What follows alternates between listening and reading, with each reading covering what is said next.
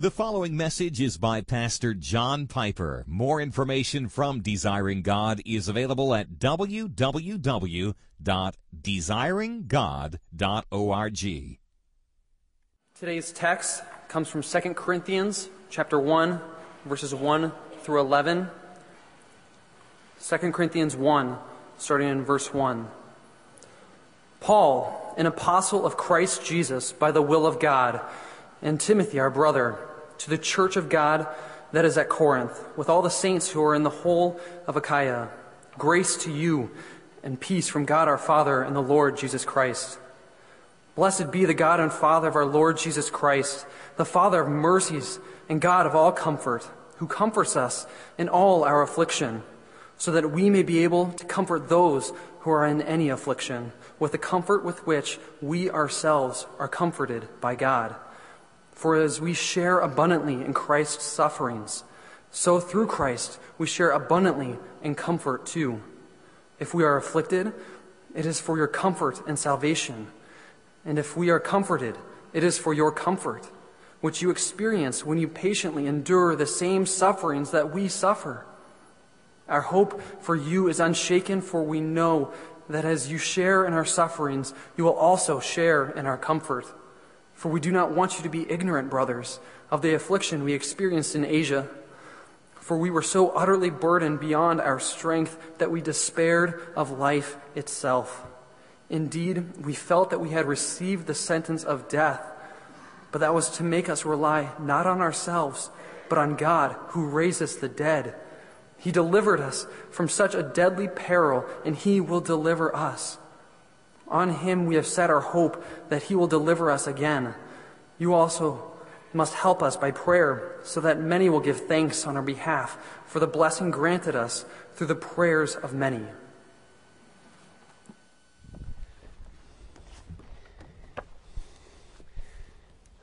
Let's pray. Father, our heart's desire now is that we not waste this recession. Forbid that we would let it go by with a preoccupation of anxiety or grumbling or clever financial maneuvering. Oh God, grant, I pray, that our ears would be open to what you are saying to the world. In France, in Tokyo, in New York,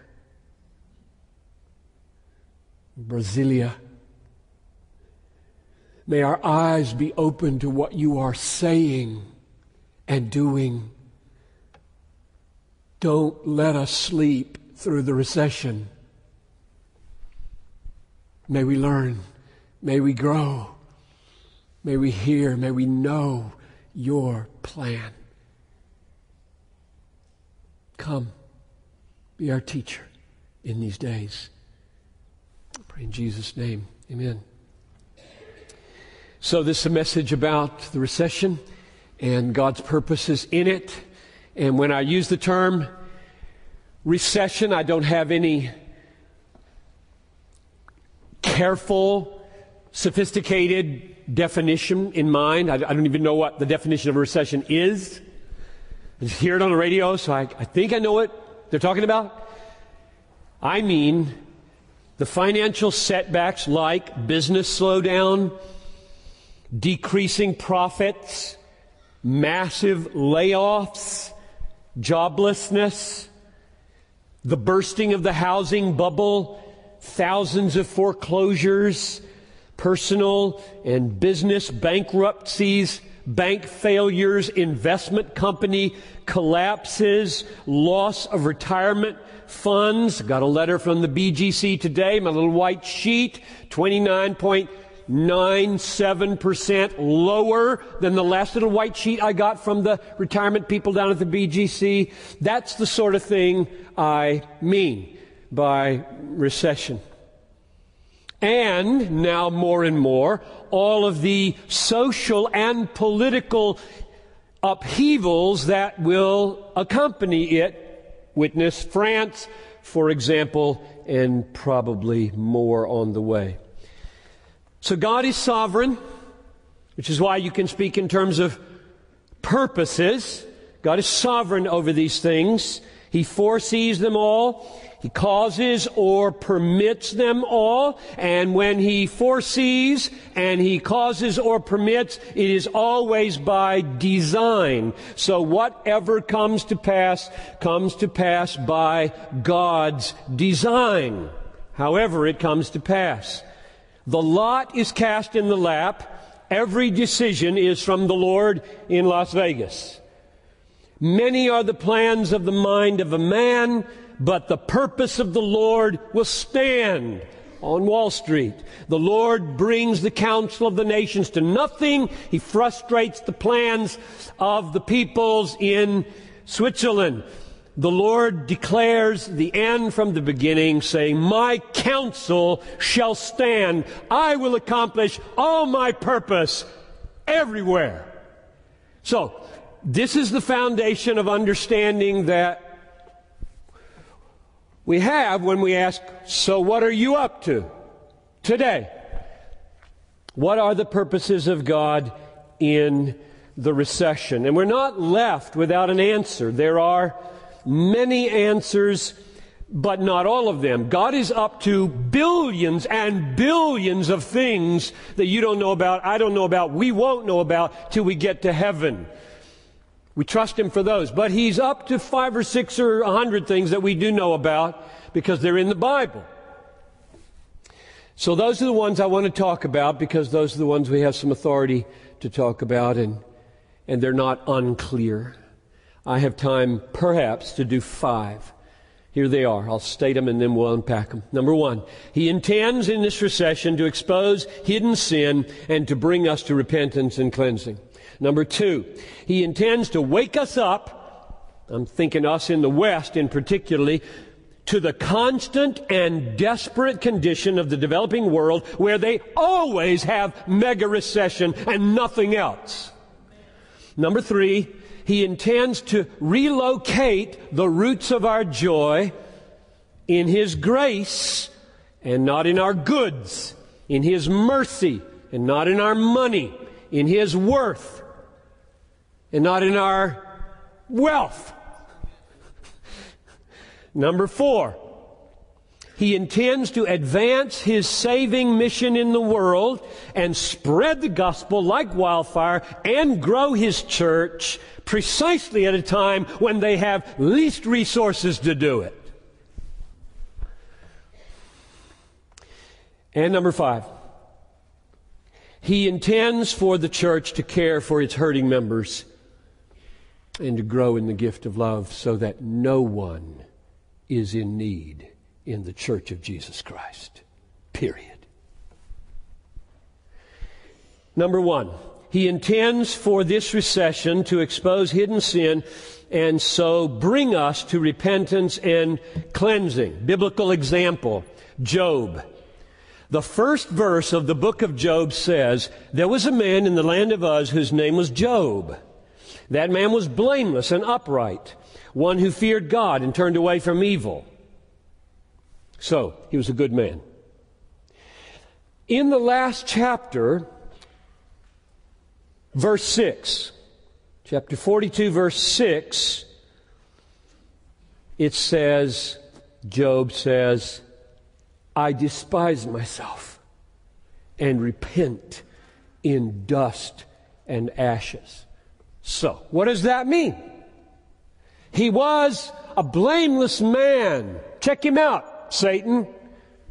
Job, I'm a wicked man. Covering myself with dust and ashes and repenting before the living God. What does that mean? It means this. The most pure, blameless, holy saint on the planet has a sediment of sin lying quietly at the bottom of his beaker. While we look at this clean, clear water called holiness, But you bump him. You just bump him. And it gets cloudy. And Job got bumped big time. And out of his mouth came some things he never should have said, because they were there. And they're in you. And you know what brings them out? Recession. That's what brings them out. Me too. That's the way it works. That's the way recessions work. That's what they're for. And it works individually and it works socially.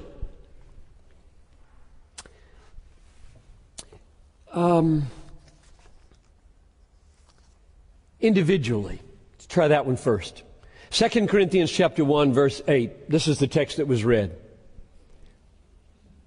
Paul says, "We were so utterly burdened beyond our strength that we despaired of life itself." So some of you may feel that way.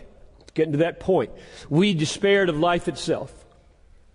Indeed, we felt that we had received the sentence of death. But that was to make us rely not on ourselves, but on God who raises the dead. This is amazing. God brought His own precious, authorized, chosen apostle to the brink of death in order that he might go deeper with God in trust. Why did he need that? Because at the bottom of every apostle's life, every pastor's life, every person's life who is a Christian is a sediment of self-reliance, including Paul. And what you have to have happen to you to discover it, feel it, to know it, to hate it, to renounce it, to flee it, is some recession in your life. And it works socially as well. That's why the Ponzi schemes have been discovered. In your greed, and in your lying, and in your deceit, and in your covetousness, you promise returns like 17% and 22%. If people will invest in nothing, and then you pay them their return with others who are investing in nothing. And then you just skim off the top millions and millions of dollars and build a home in Florida, and build a home in South Dakota, and build a home in you know where, each of them costing $4, $5, $8 million. And then the recession comes and they want their money back. And it's over. God, thank you that it's over. Thank you, thank you, thank you, thank you that it's over. How many of you are still there? What are you doing? What have you hidden that has not yet been revealed by this recession? Get it over quick. Get it behind you quick. You won't have to sit in Hennepin County jail so long. God is good. God is very good to us. To expose our motives. Oh, how many sins are yet to be exposed. Recessions are good at exposing the sin of waste. Wasting other people's money and wasting your own.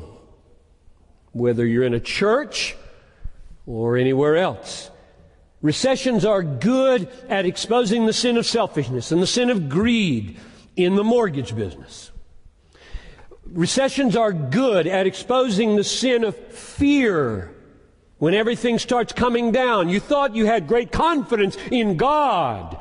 Now, whoa, I don't have as much as I thought I had. What a gift to you. You were so blind to your unbelief. Now you know it. What a gift. The sin of grumbling. Philippians 2 says, don't grumble. The sin of impatience. You thought your marriage was strong. Now the relationship is stressed to the max because money was the glue, not God. And on and on and on, the recession mercifully, graciously exposing our sin and calling us to forgiveness, calling us to the cross that we've been singing about, where we can find relief and peace and rest that, like Kenny said, really does go beyond reason. That's number one. Number two, God intends to wake us up to the constant and desperate condition of the developing world where there is only recession all the time of the worst kind. We think recessions come and go. They don't come and go. They just come. For 2/3 of the world, they just come. That's all they do is come. They don't ever go. There isn't anything, and we're not in one as far as they're concerned. This building has got electricity and heat. It's astonishing, is it not, how blind prosperity makes us to the miseries of the world or the neighborhood? God has some remedies for this. Let me read you a text and relate it to the recession. This is Hebrews 13, chapter 3. It goes like this. Remember those who are in prison, as though in prison with them, and those who are mistreated, since you are in the body. You have a body. Now what's going on there? How's that verse reasoning? How's it work? He says there are people in prison and there are people mistreated and we tend to forget them. So he says, remember them, right? Okay, so we must be tending to forget them. So he says, remember, they're in prison. Remember, don't forget. We do. Well, we forget. We forget that people are mistreated. We forget that people are hungry. We forget that people are thirsty. We forget that they don't have any education. We forget that billions and billions need Christ. We just forget. And so the Bible constantly has to say, remember? And then it gives us some strange incentives and helps. It says, as though in prison with them. And those who are mistreated, since you have a body, you're also in the body. You have a body. Well, then what? How's that work? It works like this. If I get sick in my body, this really happens to me as a pastor. If I have this long period of health, don't have an ache in my body, my empathy quotient for you is lower. But if I get one of those things that's going around, I pray for you better. I feel better for you. I'm more patient with you. It wasn't your fault. We're just so prone to forget. We need a recession. We need a recession so bad in order to wake up to the world in which we live. What a world we live in. So God's aim is to wake us up to facts like 1 billion people don't have safe drinking water. 16,000 children die every day from hunger-related diseases, just hunger-related diseases. 18 million children are orphaned in sub-Saharan Africa. We, as a family, read every morning the Global Prayer Digest. You can get it online or you can subscribe to it like we do, so we have paper in our hand when we're doing devotions. And that's praying each day for a different unreached people group. And so on Thursday, this is what Talitha and Noel and I read. It's 3 a.m. We were praying for the Afar people of Ethiopia. A-F-A-R. Never heard of them, neither had I. That's why we read it. It's 3 a.m. and the Afar father is still awake. The desert night is cold. He snuggles up to his wife and newborn baby to keep them warm. Their stomachs rumble with hunger. Should he slaughter his scrawny goat to feed his wife, hoping she will produce enough milk for their baby? Or should he beseech the clan elders to move again in search of weeds for the goat, or maybe even some fresh water? They are fortunate. Both his wife and their baby survived the birth. The Afar people have the highest maternal fatality rate in the world. Women give birth without benefit of sterile conditions and even clean water. Of the babies born alive, 1/3 die before the age of 5. Afar people roam throughout one of the most desolate places on earth, the Ethiopian desert. Drought and malnutrition make them vulnerable to diseases such as tuberculosis, malaria, conjunctivitis, and other waterborne illnesses. Of 13 million Afar, 3 million are infected with HIV and AIDS. Do you know that? I didn't. Now I know. And we prayed. Small thing, a little teeny small thing. God, have mercy on the Afar people. Send somebody. Lord of the harvest, you told us to ask. Send somebody. Send somebody who cares about all their suffering, especially their eternal suffering. That's the way we pray every morning for a different group. But you feel it more if you're sick or if a recession helps you wake up to what the world is really like for most of the people in the world. It's good to know these things. And it helps me think about this church. It's not easy to be the Church of Jesus Christ in America. Sometimes I wonder if we are the Church of Christ in America. It helps me dream of cultivating a radical culture at Bethlehem in which hundreds of people dream of ways of spending their lives creatively, long-term, for the relief of suffering. That's what hundreds and hundreds and hundreds of people to think that way about growing up and getting old and dying. Instead of the whole mindset being school, job, car, house, health care, retirement, dead. What is that? When this is happening, surely the mindset should be life counting. Life counting. Whatever your profession is, counting for the relief of suffering, especially eternal suffering, which is the most serious kind. That's what I mean by a radical culture at a church where that's just the way you grow up here and get old here. We have a vision at Bethlehem called Treasuring Christ Together.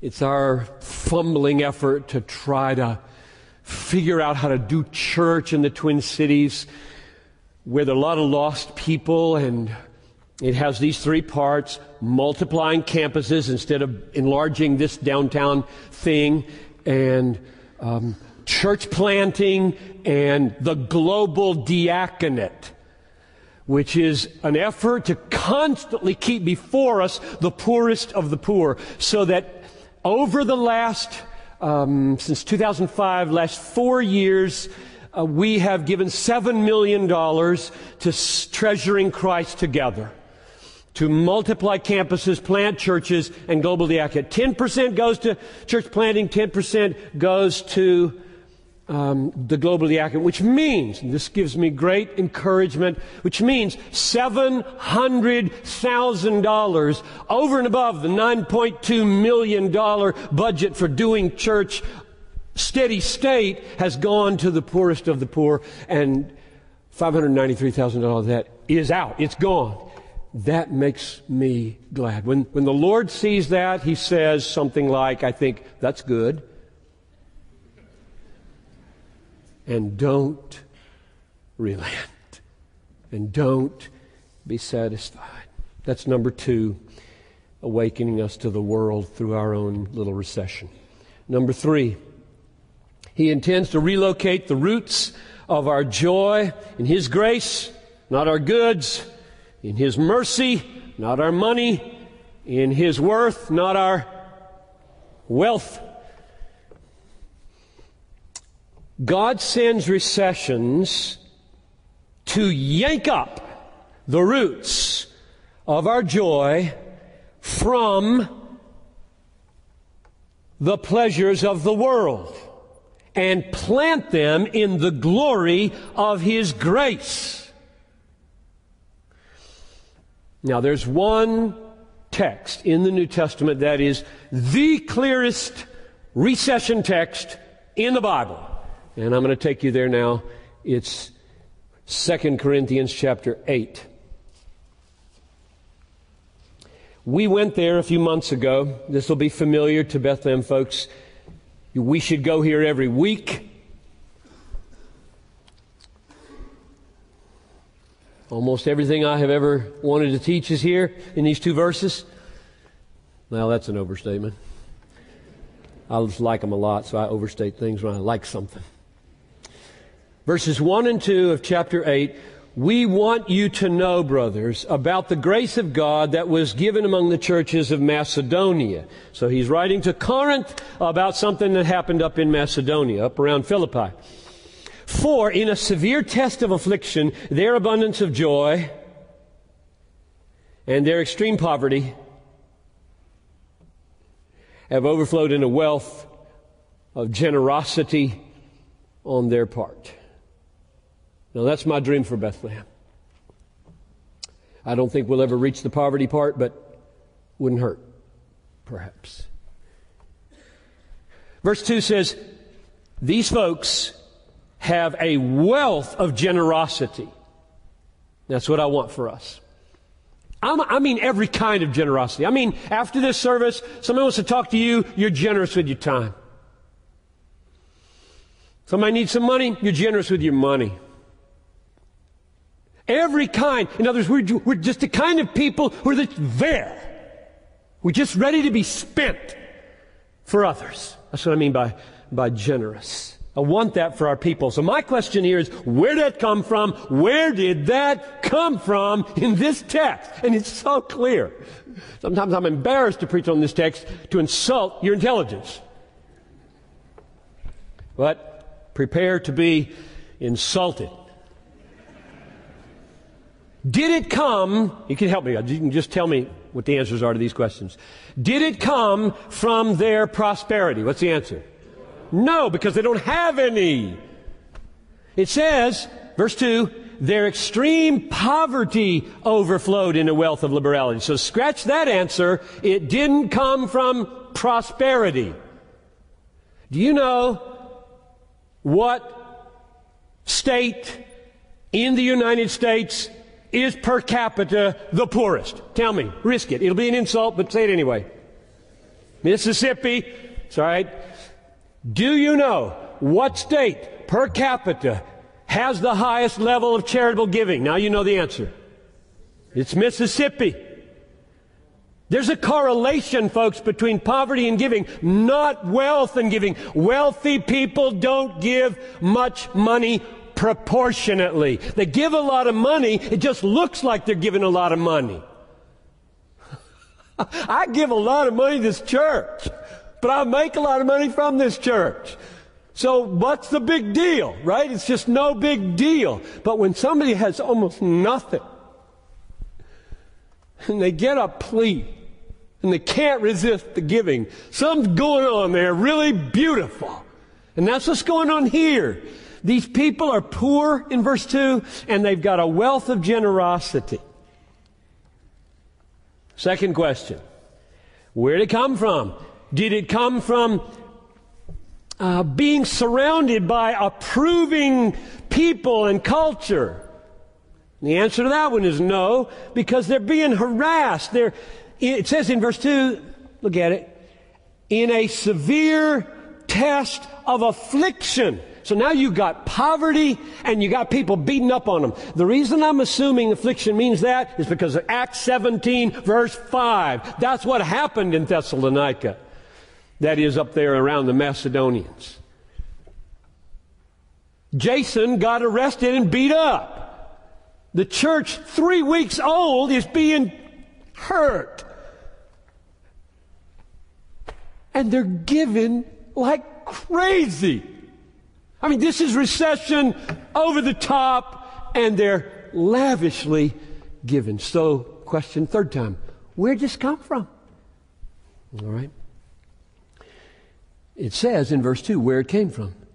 Their abundance of joy in that extreme poverty overflowed with a wealth of liberality, generosity. So, they were happy. The recession was abounding. They were poor. People were beating up on them. And they were so happy, they gave. Last question. Where did that joy come from? Verse 1. We want you to know, brothers, about say those next 3 words. That's the answer. About the grace of God that has been given among the churches of Macedonia. And what does grace of God look like? It looks like abundant joy in the midst of poverty, overflowing in a wealth of liberality. That's what grace looks like when it comes down. The question for the church is, this church, your church, wherever you go to church, the question for the church is, have you experienced grace? Do you know your sediment of self-reliance so well, and you see it so clearly when it gets all murky after you get bumped by your wife or bumped by your kid or bumped by your broker, and you're looking at your glass is all murky and you hate it and you're stunned at the grace of God that He loves you, that He forgives you, that He stays by you, that He keeps holding on to you, that He brings you home to glory, and you can hardly imagine a God so kind that you're going to give and give and give to people who are in need. I just want to be like that. I want you to be like that because it's such a beautiful, beautiful thing. So the way recessions work is that they bump us and then they reveal the sin, and then they jerk up the roots of our joy, which were down there in our money and on our security and how everything was going, and we suddenly are rootless for a minute, and then He mercifully sinks them into the glory of the grace of God. And they're firm and they're solid and they're not shaken anymore. Be thankful in all circumstances. This is the will of God in Christ Jesus for you. Amen. So He's relocating our joy. That's number 3. Number 4. God intends in this recession and by this recession for His mission in the world to advance. I mean, the spread of the gospel and the growth of the church. The spread of the gospel and the growth of the church out of unbelievers, people being rescued, precisely at a time, He intends for this to happen, this spread, this advance of His mission, at a time when the resources of the church are the least that they have been in a long time. That's how He guards His glory. Now, if you were to ask me, so where do you get that in the Bible? We've seen kind of texts, all these other ones, and my answer would be, everywhere. We could just do it for an hour, but I'll take 2 minutes. He promises the heir when Abraham and Sarah are old and barren. He splits the Red Sea when the people are trapped and cornered by Pharaoh. He gives manna in the wilderness when there is no food anywhere to eat. He stops the Jordan River when it's time to take the land. When a city stands in the way of a people, the walls fall down.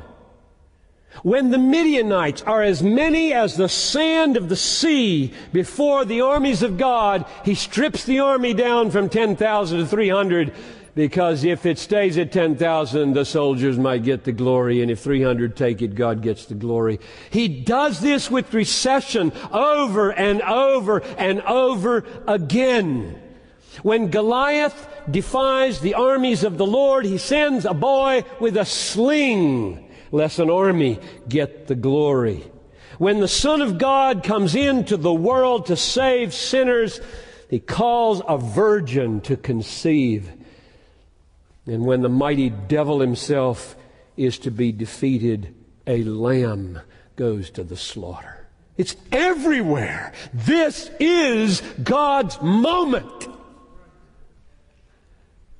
That's what it's for. The glory of the Almighty God is at work, moving to make a name for Himself in His church. That's what the recession is about.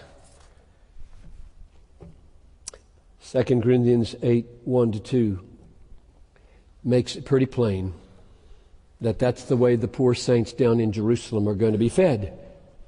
The money's going to come from poor people.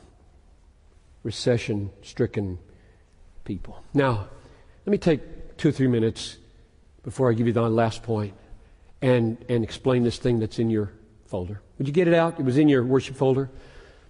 I want this to be in a context. I didn't want to I told Kenny, let me do this. Don't say it at the welcome. Let me put it here in the message so it has a feel to it. It has a theological, biblical context. Those of you, if you're a visitor, you can just tune out right now if you want to, or you can kind of listen to how we do this sort of thing. But if you're a regular attender or member, tune in. We voted as a church that when $1 million was in the Treasuring Christ Together campusing fund, we'd pull the trigger and finish the North Campus. It'll cost about $1.6 million. We put that trigger there because we thought we could raise the rest of it while it's being built. No debt on that part of the building. That's what I want to happen. That trigger point to be reached requires this: $235,000 in the next 4 weeks. We don't want to put this off to the fall. I really don't want to put this off to the fall because we waste money and we disrupt all the ministries up there. We can do this.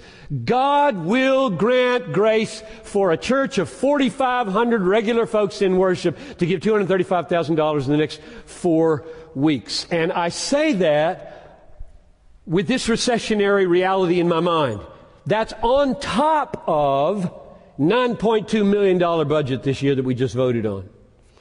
It's also the hardest financial times we've faced in decades. It's also going to be given by thousands of people who never put their foot on the North Campus. Amazing grace, how sweet the sound when people feel like that. So, I think the simplest way to say it is we created a website called finishthemillion.org. I went there Friday. I got so excited about this absolutely simple little website because you can give online, and I give $100. I thought, oh, cool, let me try it. So first fruits from the Piper family, and there's this little diagram right there. This is for kids and young people. I gave Tabitha her allowance today. I was way behind, so I gave her a whole stack of dollar bills because I have these dollar bills I put in my drawer so I can give her allowance every Saturday night so she doesn't give when she comes to church on Sunday from that. And I'd forgotten, and she's reminded me over and over again. So I gave it to her. I said, now you can give to TCT. So I'm sure she will. I won't tell her what to give, but there she can get an idea from that little column right there. Folks, we can do this, I believe, and God wants us to. But now, I've said that. Vastly more important. then whether we make the million by March, that's 4 weeks from now, whether we make the million by March, vastly more important is that these roots of our joy not be in things. Not even in North Campus things. Closing. Fifth reason why the recession has been so graciously given to us. God intends for the church to care for its hurting members and thereby to grow in the gift of love. Buildings exist for people, not the other way around. I pray that no effort to build will ever keep us from caring for our people. Listen to this simple word from Acts 4:34. Should reverberate through all the churches in recessionary times. There was not a needy person among them. That doesn't mean they were all rich. In fact, Paul is raising money because there's so much poverty in Jerusalem. It means when one was struck, everybody pitched in. Folks, that's not a 2,000-year-old idea. That's real, or I'm out of here.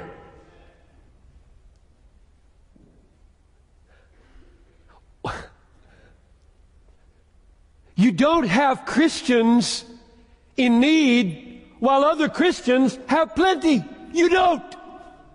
That's what church is. That's what it's for. We will be there for each other. And folks, what are you going to do when there's nothing at Rainbow? And mobs rule the streets. We're going to be there for each other. That's what. Then you'll find out who church is.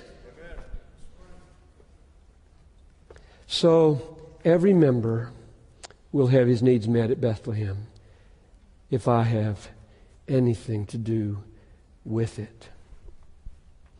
God is going to test us. Are you a church or are you a club?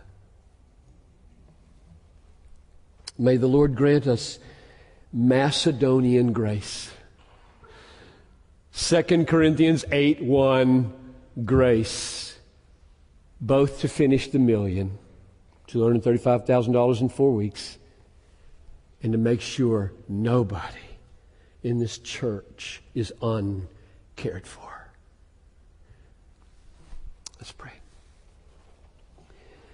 Father in heaven, there's a mission to the world that you mean to fulfill in these days. Yes, you do. And you mean to fulfill it out of a church where every member feels, I got a family. And I'm home. I can take all kinds of risks in this world because I got a home. I got a place. I got a people. I got friends. So God, don't let us waste the recession. Grow us. Deepen us. Reveal our sins. There's yet work to be done in my heart. My sediment's not yet in the beaker. Oh God, with every jostle I get, I see another little crumb of crud. Grant, oh God, holiness to rise in our church. Start here in the pulpit. Multiply the effectiveness of this moment for your glory, I pray, through Christ. Amen.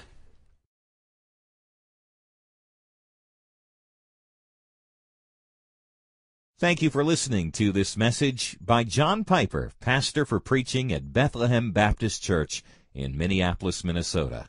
Feel free to make copies of this message to give to others, but please do not charge for those copies or alter the content in any way without permission. We invite you to visit Desiring God online at www.desiringgod.org. www.desiringgod.org. There you'll find hundreds of sermons, articles, radio broadcasts, and much more, all available to you at no charge. Our online store carries all of Pastor John's books, audio, and video resources. You can also stay up to date on what's new at Desiring God. Again, our website is www.desiringgod.org. Or call us toll-free at 1-888-346-4700. Our mailing address is Desiring God, 2601 East Franklin Avenue, Minneapolis, Minnesota, 55406. Desiring God exists to help you make God your treasure, because God is most glorified in us when we are most satisfied in Him.